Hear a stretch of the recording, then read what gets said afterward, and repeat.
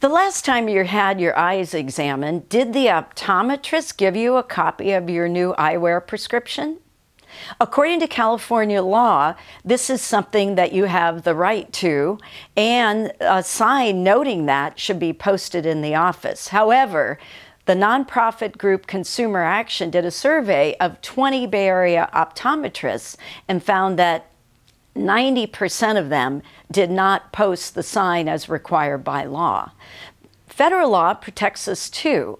In fact, the eyeglass rule and the contact lens rule says that consumers must be given their prescriptions whether they ask for them or not.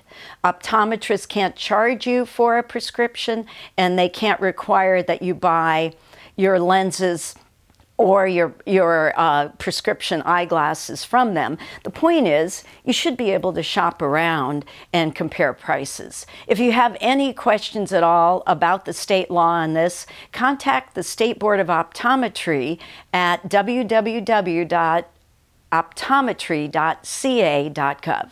I'm Bjorklund, the Savvy Consumer for Diamond Certified.